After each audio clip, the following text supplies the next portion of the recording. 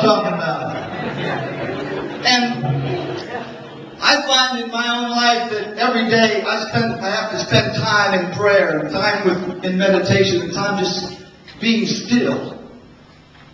And not even talking, and just letting God begin to wash me and cleanse me by the Word that He brings from the Holy Scriptures. I don't care where you've been. I don't care how many times you've fallen. If you get up one more time and present yourself to the Lord God, He will make you clean by the blood of Jesus Christ. Amen?